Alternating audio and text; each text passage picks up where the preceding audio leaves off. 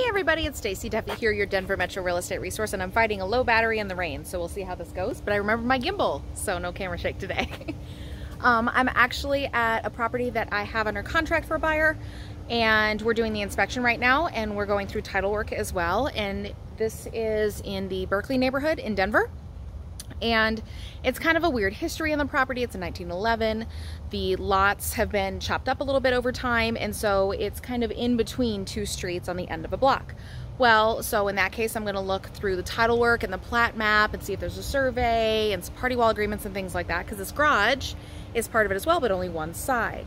So there's some title things that we want to be aware of, but just to let you know, the legal description said, okay, you know, lot, and I'm just going to make up some numbers, but that it's lots 3 and 4, but not the 83 feet on the west side or east side or whatever. So essentially, and we're like, okay, well, there's no survey, there's no plat map, or the plat map doesn't show the breakdown because plat map's from 1888. So what we ended up doing was taking a measuring tape that the buyer brought with them, and I'll shoot behind me, sorry for the swirl here, and measuring from past the city right away onto the end of the first property at the end of the block, and measuring in a certain number of feet and saying, okay, it's except the west 83 feet of the lot, or the east 83 feet of the lot in this case, and said, okay, so 83 feet in from the east side of the lot, where does that land us? Oh, look, it's dead center in the middle of the garage, and we own half the garage, which is perfect. Sometimes things line up that way, sometimes they don't.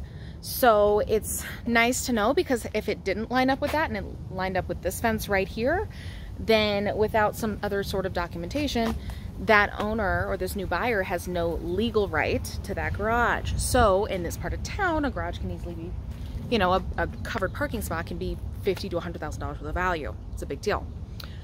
So anyway, just a little example of some of the things that going through title work is really important. Understanding the plat maps is really important.